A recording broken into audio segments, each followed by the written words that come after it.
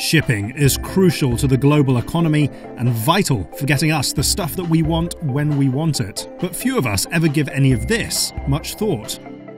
The computer or phone that you're watching this on, the clothes you're wearing, even the coffee you're drinking, probably came by ship.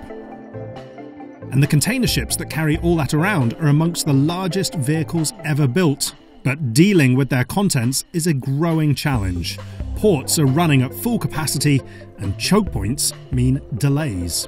This enormous ship is the Maersk Essex, and it can hold up to 6,500 of these regular 40-foot long containers. This is actually all holiday goods coming in for the season.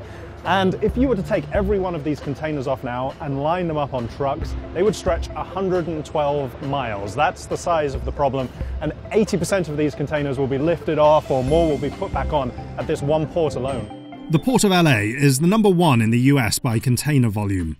As you might guess, the lead up to the holidays and our crass consumerism makes this one of the busiest periods. A surge in containers can lead to bottlenecks, and in the worst case scenario, lines of ships out at sea laden with our potential purchases. Now, the Port of LA is trying something new. It's working with GE to capture as much data as possible and to share it as widely as possible.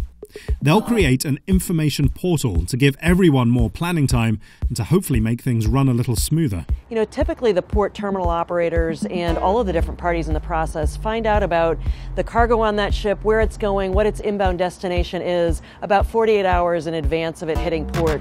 You know, tomorrow with this solution, that data will be unlocked and be available about 2 weeks in advance of the port. A pilot program for information sharing will be run next year for around 2 or 3 months, but the hope is to prove how useful it is and, of course, keep it going. It will take everyone playing together to work, from the terminal operators to the shipping companies to the customs authorities. The Port of LA will be the first to try such an integrated system, but something like it's going to be crucial to keep our global supply chain moving.